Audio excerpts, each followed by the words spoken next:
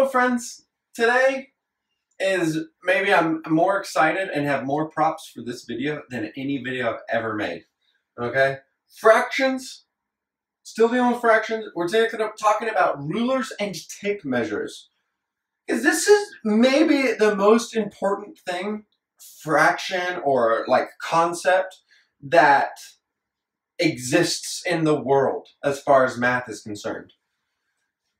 A tape measure is used, if it doesn't matter if it's standard or if it's customary or if it's metric system. A tape measure is how things are built. People who build bridges, who build homes, who build schools, who build stores, and they use tape measures. So, look, it doesn't matter if it looks, like a silver tape measure with a yellow strip. Sometimes there's laser tape measures. It's not a tape measure, but it's a laser. Okay, and it'll give you the reading. Colored tape measures. This is called a speed square. Okay, this is really old, probably from like the 1930s, I think. It has etchings on it to where it's like a tape. It's a ruler. Okay, another version of a speed square or a framing square. Right, framing. This is more of a framing square. And a speed square. Sometimes they're plastic sheets, for people that are drawing, and you have scales and you have measurements there.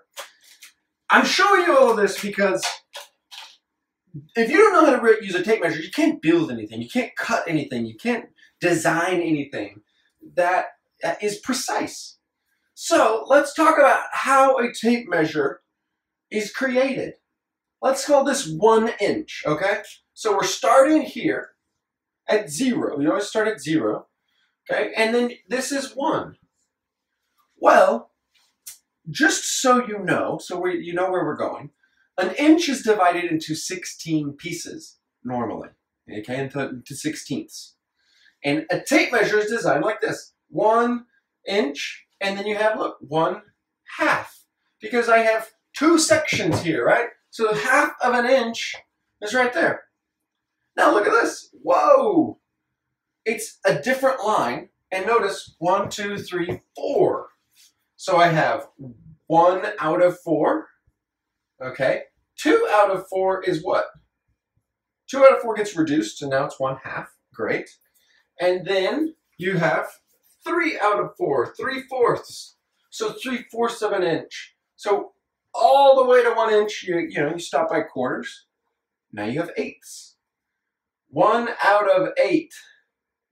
Okay, well look, this is 2 out of 8. 2 out of 8 is 1/4. Oh, this is how fractions work. Oh, this is how tape measure works. 3/8. 4/8. Well, 4 out of 8 is 1 out of 2. It's half. 4 is half of 8. 5/8. And 6/8. Well, that's 3/4. And then 7/8. Okay? That's how awesome is this, right? This is how a tape measure works. And then sixteenths. So 1 out of 16. 2 out of 16ths, that's an eighth. 3/16. 4/16, that's a quarter. 5/16. 3/8, 7/16. 8/16, 9/16. 5/8. Is 10/16, then 11/16. Look at this. These are all prime numbers, or prime, not prime, but odd. 1, 3, 5, 7, 9, 11. Now look, 13 out of 16ths. Whoa, and then 15/16. Okay, so that's pretty cool. This is your basic tape measure, and if you can see it, nah, you can't see it. But look, it's there. 16. Every inch is divided by 16ths. Look how cool this is. If you're looking across the line, these measurements or these lines are different heights or different lengths. So that way you can know, oh, I'm counting by 16ths. Oh, I'm counting by eighths. Oh, I'm counting by quarters. Oh, this is 1/2. That's awesome. So a tape measure is really cool. It's a very huge, important life skill that you should be able to have, okay, and know how to read. And so Here you are. You go from 1 or 0 all the way to 1. You have to pass through these 16 different squares, 16 different measurements. There you go. This is reading a ruler or reading a tape measure. Hope you guys enjoyed the video. If you have any questions, let me know. Have a good day.